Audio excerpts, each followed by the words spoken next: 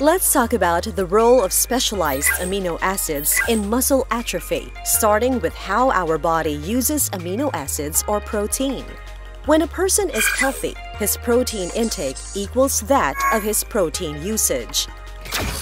There is a balance between body processes that use up protein and the replenishment of protein, mostly through diet. However, in times of disease or distress, this balance shifts. Our bodies require more protein to cope with the disease, but at the same time, a patient's appetite falls. He is then unable to replenish his protein stores, so his body begins to take up protein away from his muscles. This condition leads to muscle atrophy, which is the loss of muscle tissue or lean body mass due to inactivity, age, chronic disease, or malnutrition. A study was conducted on the amount of leg mass loss in patients of various demographics.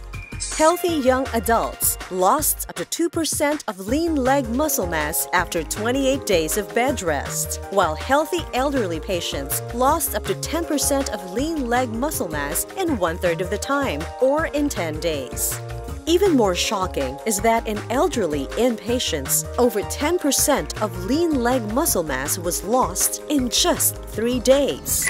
Muscle atrophy should not be taken lightly. It can actually lead to serious complications, with 40% loss of lean body mass invariably resulting in death.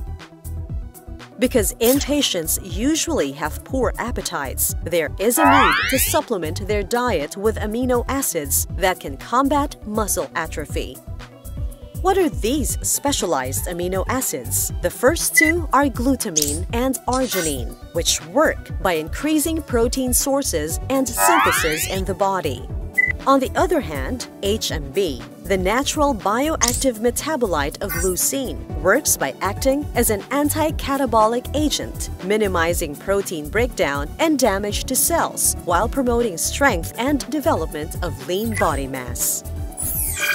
Studies on cancer and HIV-related muscle atrophy have shown that diet supplementation with HMB, arginine, and glutamine have increased both weight gain and lean muscle mass in these patients.